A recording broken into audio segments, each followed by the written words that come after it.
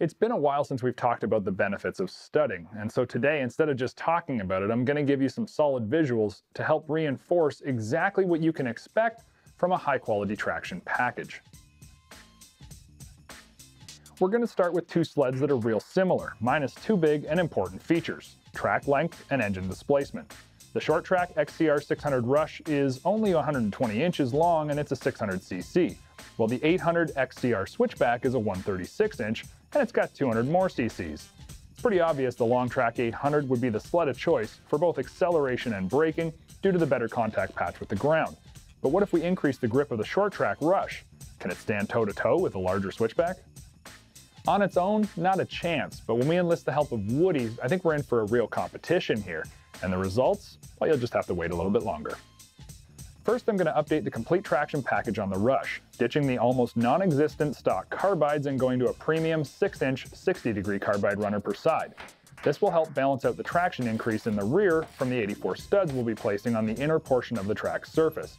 We'll be going 2 studs per pitch and using a simple Woodies traction guide to help keep us lined up and make things simple, along with a Woodies track pen to mark the places we'll be drilling.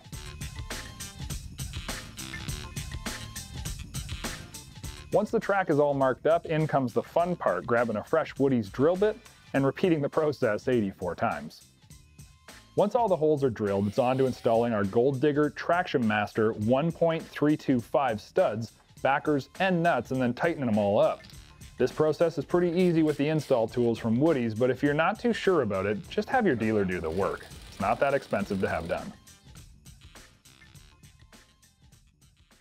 Now for the fun part, testing. For my first series of tests, we're going to run 2 different drag races to see which one of these sleds leaves the line better. Up first is the fresh snow test. Both the 600 and 800 are lined up and we'll see who gets better acceleration. While the 800 does still leave with authority, the 600 found the bottom, in our case, an ice base on this lake, and was able to get traction even still while the 800 left more of a polished surface.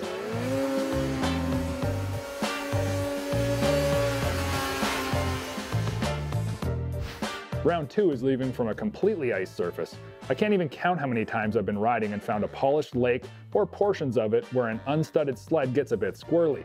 Side by side, the 800 is working like a Zamboni to polish the ice to a mirror finish, while the 84 Gold Diggers are able to cut through the surface and propel the 600 forwards with ease. When the snow is abundant, there's not a whole lot of difference, but if you encounter ice, there's absolutely zero comparison. So now let's move on to braking. Using a similar polished ice surface, we'll come into the ice and attempt to stop from 20 miles per hour to demonstrate the effectiveness of a studded sled. It's not going to take much to prove the point here, as the 800 long track slides clean through the stopping surface and even gets a little sideways.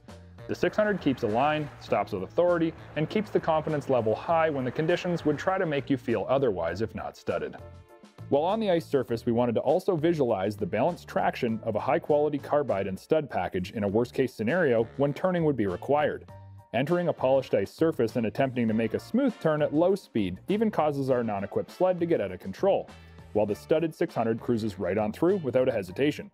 While these situations are not an everyday experience, when you do encounter them, there's nothing like the assurance a snowmobile with a quality carbide and stud package delivers.